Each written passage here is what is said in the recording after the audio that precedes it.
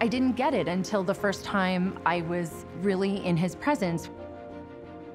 I was struck in a way that he had this ability to hold everybody who was there. Not just young women, not just older women, but young men, older men, gay, straight, everybody is sort of starry-eyed in his presence.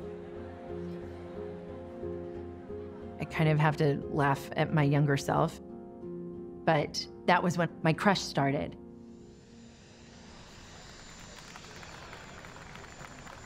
When the opportunity arose to attend a departure ceremony or some of the other events, I did.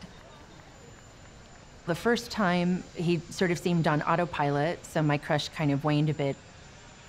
The second time was different. He, paid a lot of attention to me.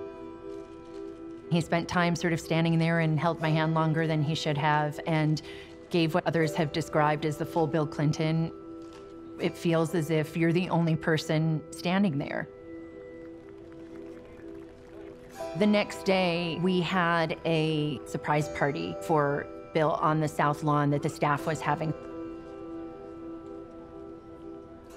I did this really silly thing. I ran home at lunchtime and I put back on the sage green suit I had been wearing the day before when he paid attention to me. And I thought, well, maybe he'll notice me again. And notice me he did.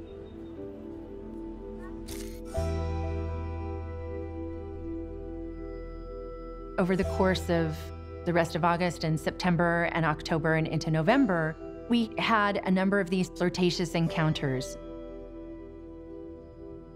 There was really no sense for me of anything beyond, I have this crush, and this person I have a crush on is actually paying attention to me.